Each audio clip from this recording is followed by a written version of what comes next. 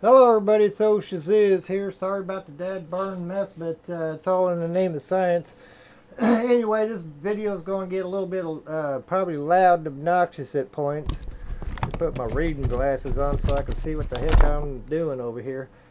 Anyway, basically what you see going on here is I got two microwave oven transformers running in series. And on the power side, the positive side, which is basically connected into one side of some brushes inside this little rotary switch. That one. Okay. This goes to one side of the rotary switch, and the negative of the battery goes to the opposite side of the rotary switch.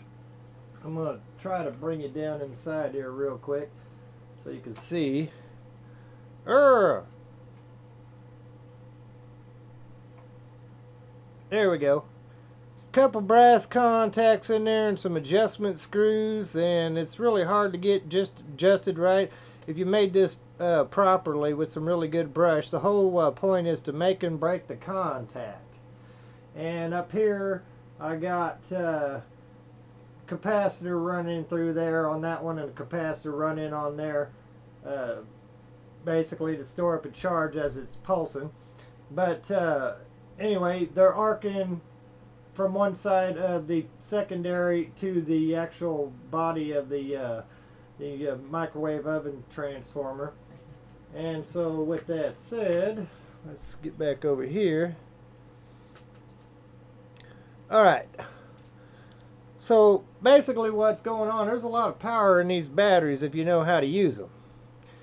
And by using MOSFETs or even these doggone blinker switches right here, you can't get the speed you want out of these, and most of these work off of a thermal deal, so they have to get hot. There has to be some current pulling through there.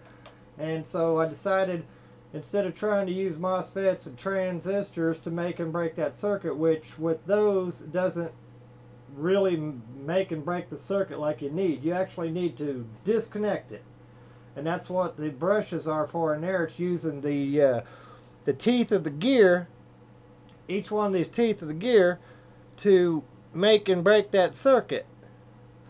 And so when that happens, when it makes a circuit, you get a strong pulse inside the primary on there, which saturates the core, and when you release it, it basically, when the field collapses, you get a high voltage pulse out of both of these secondaries right here. And so I'm going to go ahead and turn this on. It's going to get obnoxious because this motor's not going to run constant. You're going to hear it going wee, wee, wee, because it's making and breaking the circuit, and I got the motor actually run in through the whole system. So it actually has to run the motor to make and break the circuit for the positive actually going all the way through the motor and into the contacts, and then pulsing the coil. So every time the contacts inside there connect, it energizes that coil. When they split apart, then it allows the field to collapse, and you see the back EMF result as the two sparks from here and here. So I'll go ahead and turn this on if I ain't messed something up already.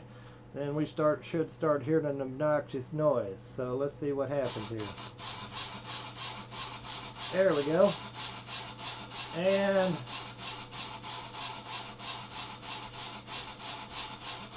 try to get this adjusted so you get a bigger spark.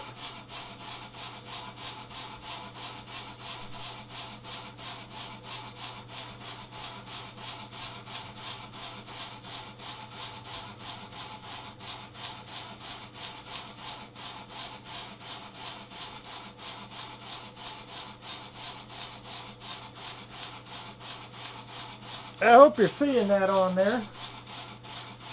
My doggone capacitor keeps sliding on the bottom.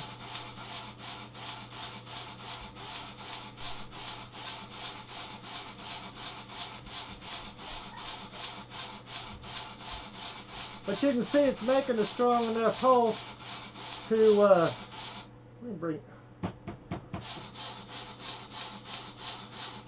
making a strong enough pulse to pulse those secondaries and give you a high voltage arc across there. Now if you get this thing adjusted just right, or make a better rotary spark gap to make and break the circuit on that battery, then you'll get a better result. I actually had it going steadier earlier. I put a couple screws on the inside so that I could adjust both sides of the brushes, which are made out of brass, so that they just barely touch it. And with it barely making contact like that, that's why you get that doing what it's doing right there. So every time that wheel rolls around off of one of the teeth, it hits an empty spot and breaks the circuit.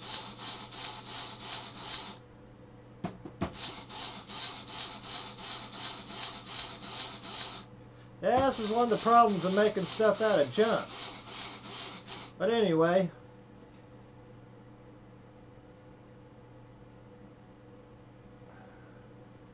tarnation, I didn't even charge that doggone capacitor.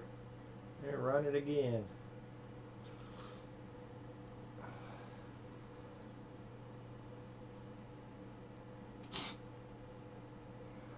Huh.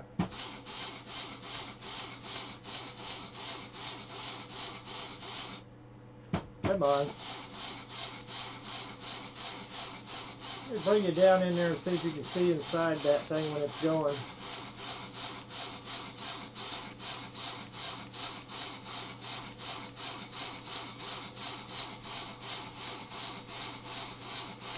You see the brushes in there making and breaking the contact.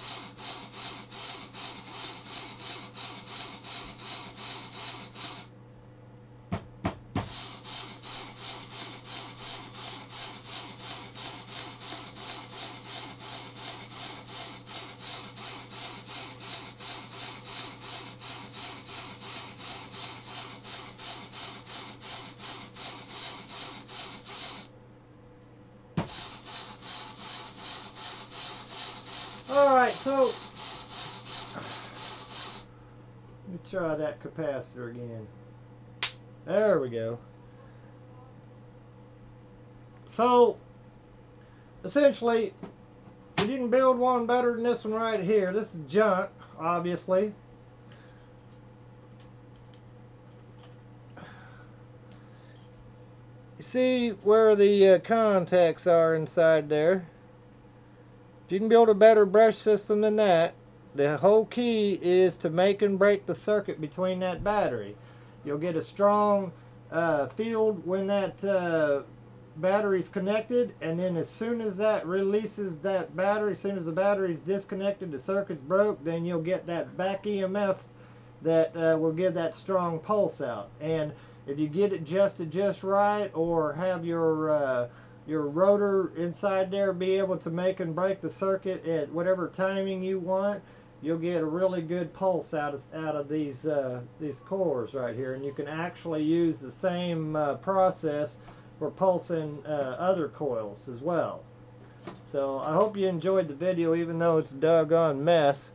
But there you go. There's two microwave oven transformers charging a capacitor or two, and running off of a couple little 12 volt, it's actually two 6 volts in series, but so it's 12 volts, but these are running series.